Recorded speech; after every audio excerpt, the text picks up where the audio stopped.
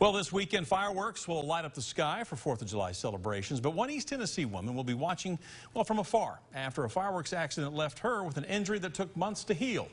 WATE 6 on your side reporter Jordan Brown shares her message, encouraging others now to be safe when handling fireworks this weekend. Jordan. Yeah, Bo, the woman I talked to says she's proceeding with caution. Around this time last year, her 4th of July celebrations ended up with her in the hospital.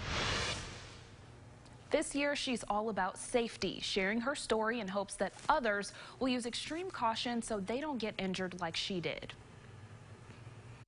We all know fireworks can be dangerous. We love them and we want to watch them, but we don't need them in our hands. And LaManda Evans has the scar to prove it. It was like fire. It was like someone had just caught me on fire. This mark is a year old now. My scars still hurt. They're tender to touch. It's still a painful memory of a fun night gone horribly wrong. And he lit the fuse and it went to the firework. It fell over, and when it exploded on my side.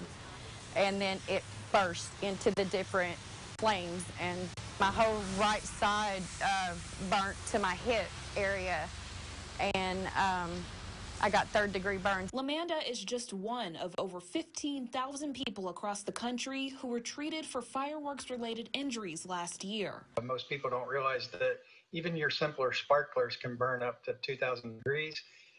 So obviously you got to be safe with them.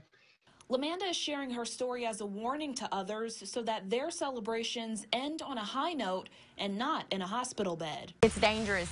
I'm 43 years old, and I never imagined that. She's still planning to enjoy fireworks this year, but from a distance.